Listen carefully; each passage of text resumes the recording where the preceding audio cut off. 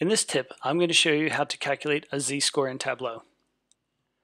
A z-score is a numerical measurement that describes a value's relationship to the mean of a group of values. The z-score is measured in terms of the number of standard deviations from the mean. If a z-score is 0, that indicates that the data point's score is identical to the mean. A z-score of 1 would indicate a value is 1 standard deviation from the mean, and so on. Z-scores can have either positive or negative values. A positive value indicates the score is above the mean, and a negative score indicates that it is below the mean. In this example, I'm going to use a sample car sales database.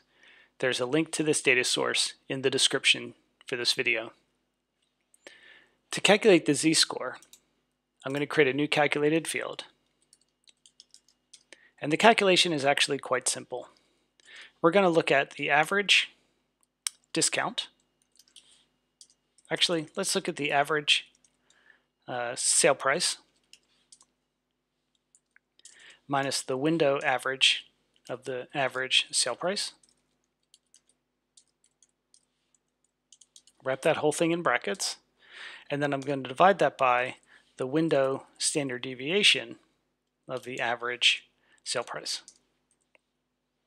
Hit OK. And I'm going to go ahead and set the default number format for that to 1 decimal place. I'm going to drag z-score to the columns.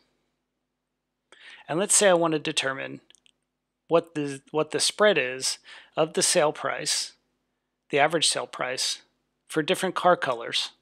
So let's drag color to the rows. And we're going to put maybe the car make on detail. From here, I'm going to tell my z-score to compute using the make. And you'll see we get the beginning of our chart. I'm going to change the mark type to a circle. And I'm going to format my view so that my 0 line is more pronounced. Oh, that's the wrong field. I'm going to set my 0 line to be thicker and maybe a bit darker so that we know where the mean is. So now when you hover over mark, you can see the z-score compared to all other makes within that color. To help this make more sense, I'm going to drag the sale price to the detail shelf and choose the average sale price. So now when I hover over mark, I can see the make, the color, the average sale price, and its z-score, which again is the number of standard deviations this particular make and color is from the mean. Another thing you might do is you might want to go ahead and use a highlighter. So there's 2 ways you can use a highlighter. I could show the highlighter for the make, and now I can see where that particular make ranks amongst all the others. Or you can do a highlighter with a parameter. To do that, I'm going to create a parameter based on my make field. Hit OK. I'm going to show that parameter, and now I want to create a highlighter. So I'm going to call this highlight make. And all I'm going to say here is the make is equal to the make parameter. Move that field to color. And now I need to update my table calculation to also include the highlight make. And we can see we have some that are orange and some that are blue.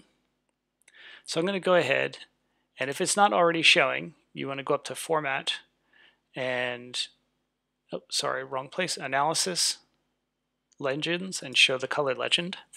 I'm going to make the true above the false so that it's in front. I'm going to set the trues to be maybe a red, and maybe the blues or the false to be a light blue, something like that. And I'm also going to put the highlight on the size shelf. And I'm going to reverse the size on those so that my true is bigger than the false. And then you just kind of play around with the sizes until you get something you like.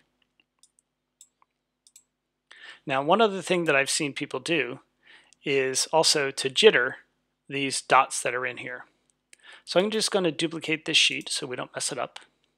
And I'm going to just put in the rows the index function. Or actually, I'll do even better than that. I'll do the average of the random function. You'll see that that jitters all of the circles. I'm going to set my range to go from, I don't want the individual colors to the circles to be too close to each other. So I'm going to set the start to go from -1 to 2, because the average of random goes from 0 to 1, or I could even do it from -2 to 3. From here, I'm going to go ahead and remove the random from my tooltip, uncheck the header, format the view to get rid of the grid lines for my rows. I'm going to go ahead and remove my row dividers and remove my column dividers. And now I have a nice cleaned up view.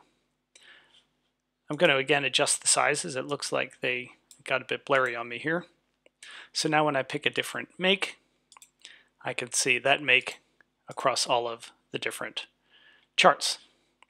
Okay, so there you go. That's how you make a z-score in Tableau. Have a good day.